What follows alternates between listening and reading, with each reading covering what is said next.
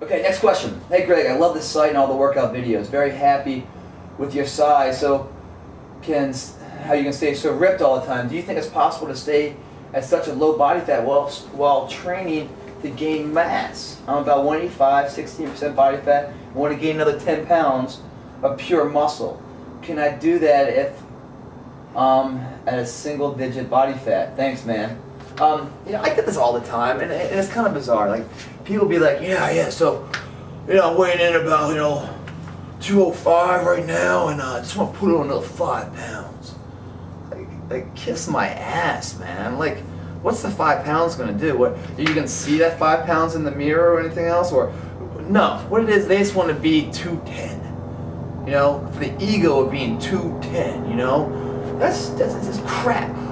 It doesn't matter how much you weigh, especially in the fitness world, for you fitness models.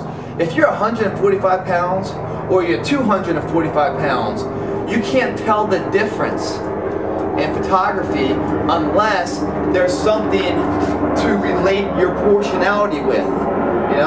If the computer, if candles are this big, right, in my hand, right, same candle in someone else's hand, it looks even bigger. Well, now there's something to draw proportionality to see how much bigger something is. There's a relative scale there. Most fitness models, you're shooting by yourself and you're like this, whatever else. You don't have somebody next to you. Sometimes you have a guy, girl, sometimes you do, but the majority of the time it's just you doing the workout. So another 5 pounds doesn't really do much now, does it? What you want to do is forget what the scale says. Worry about what the mirror looks like.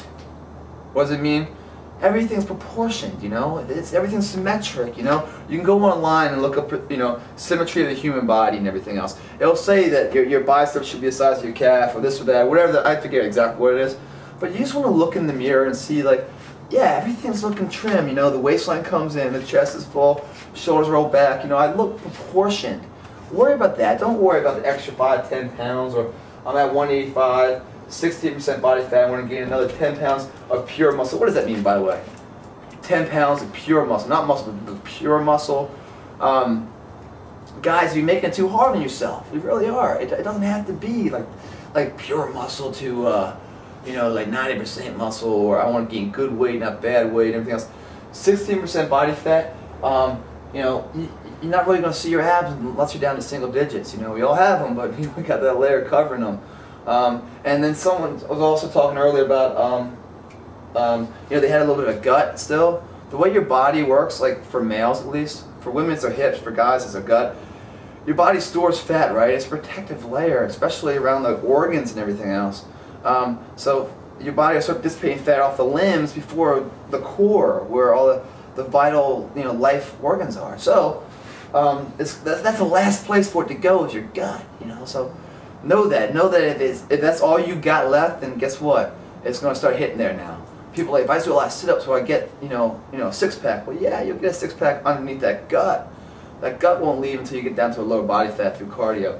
So 185, 16% body fat. Can you still gain lean 10 more pounds of pure muscle at a lower single-digit body fat? Yes, you can.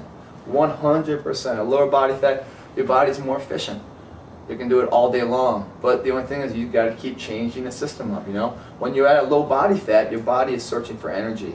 So you must always put food in its stomach, or your body will find energy by breaking down muscle mass. Your body does not see this muscle you're putting on as something attainable and something to hold on to. It sees it as an energy source. Tap into it at will whenever you need it, So if you don't have something in your gut, food-wise, to act like an ozone layer around the muscle to protect, get away, body. Don't eat me up, man. Here's some food. Eat that shit up. That's the psychology behind it. Also keeps your metabolism high, that 5-6 meals a day. All right, so hopefully that answers your question. But don't worry about it. Hey, I just want to put another 5 pounds of muscle on. You're not going to see it, man. Don't worry about what the scale says. You can drink a thing of water, that's a pound and a half right there. Are you closer to your goal? How do you know? Are you really going through a body fat test every single week to know when that 5 pounds or 10 pounds of muscle has been put on or not put on? And by the way, an accurate body fat test isn't a tape test, it isn't a caliper pinchers, it's submersion or electrolysis, and they're going to run you some good coin, man. So, don't worry about all. If you have 6, yeah. All right, enough on that one. Okay. But thank you for the email.